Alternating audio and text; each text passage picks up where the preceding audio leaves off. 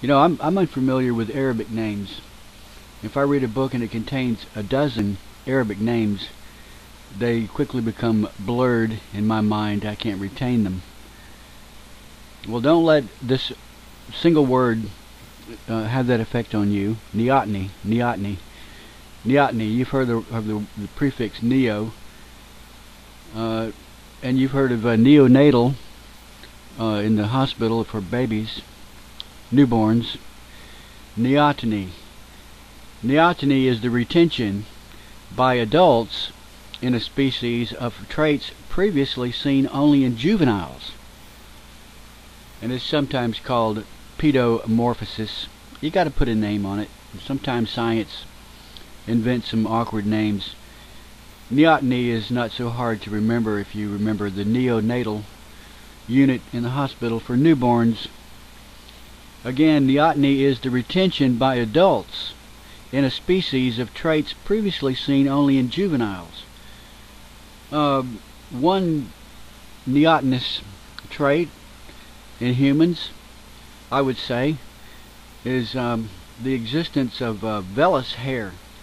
While neoteny is not necessarily a physical state experienced by humans,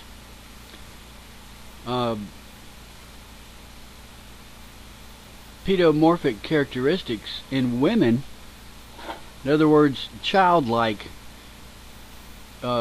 characteristics in women, are widely acknowledged as desirable by men.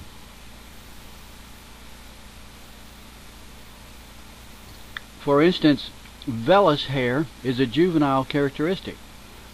Vellus hair is the fine little almost invisible hairs all over your body that you can see them if they're caught in the sunlight. You take a photograph of a woman's face with the light shining behind at an illuminating the tiny little hairs on what in a boy would be called peach fuzz. Okay, peach fuzz. Women have hair all over their bodies, but it's little fine hair. And in most men, depending on the race, the vellus hair is covered over by denser, thicker hair.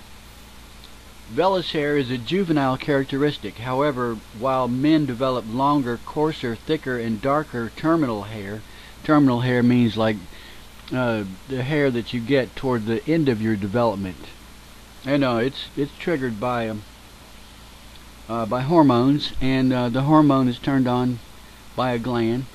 The gland is there because the man has different chromosomes. While men develop longer, coarser, thicker, and darker terminal hair through sexual differentiation, women do not, leaving their vellus hair visible.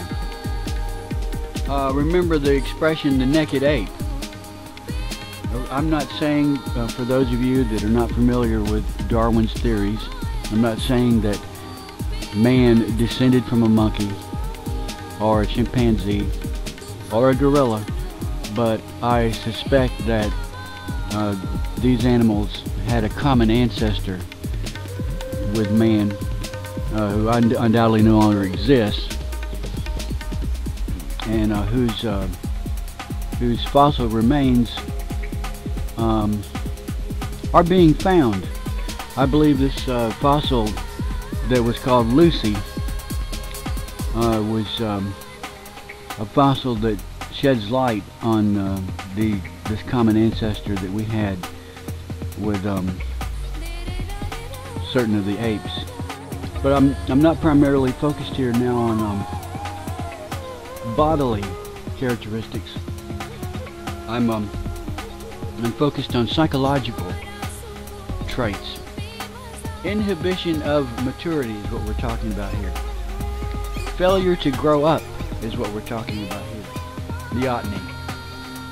So let me introduce what may become a series of videos